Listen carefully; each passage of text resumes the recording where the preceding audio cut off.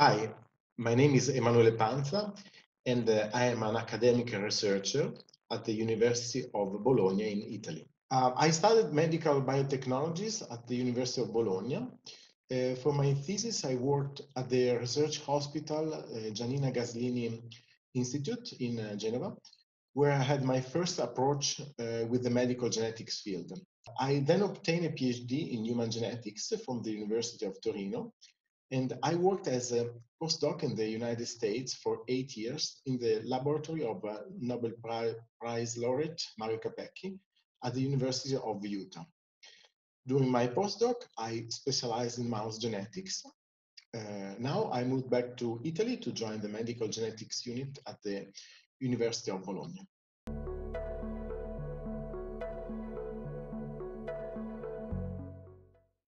So I always had an interest in genetic disorders and in the understanding of the mechanism causing these diseases. In particular, I've always been fascinated by disease whose causes are unknown.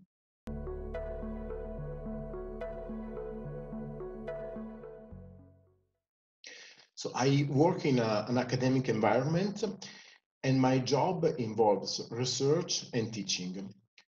My work focuses on the study of rare genetic diseases, aiming to identify the genetic cause of these conditions.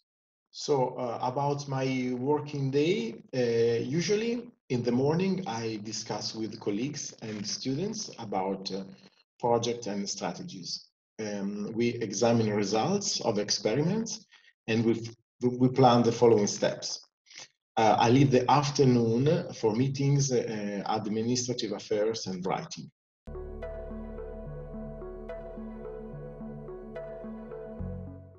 When I attended a biotechnology program with a specialization in medical applications. Then I obtained a PhD in human genetics, and I choose a postdoctoral research experience in a slightly different subject. And this gave me the opportunity to work with the mice as models of genetic disease.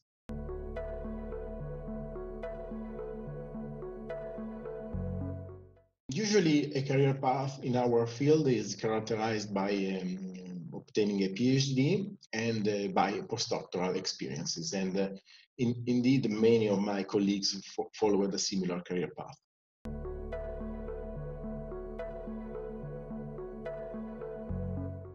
Research is peculiar in terms of skills. In fact, in my work, it is particularly important to perform experiments very diligently, trying to be as precise and analytic as possible. This involves data analysis and problem-solving skills.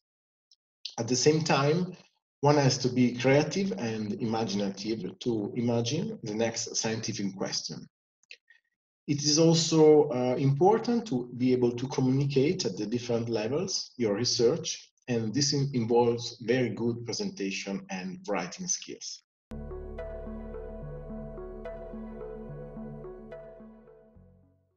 I believe that my background is suitable for work in academia, so in academic environment, and also in pharma companies. In companies, there are different options as a pharma representative, product specialist, and also in research and development units, or as a scientific advisor.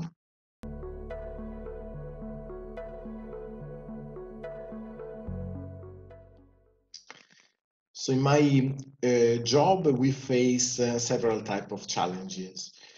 Research funds are crucial and are the bottleneck for the expansion of research activities.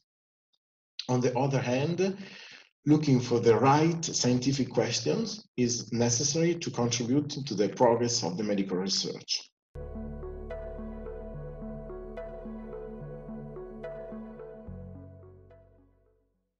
Well, I think it is of pivotal importance to identify your passion as early as possible and let it guide you through your path. Equally important is to find good mentors to accompany you in your journey.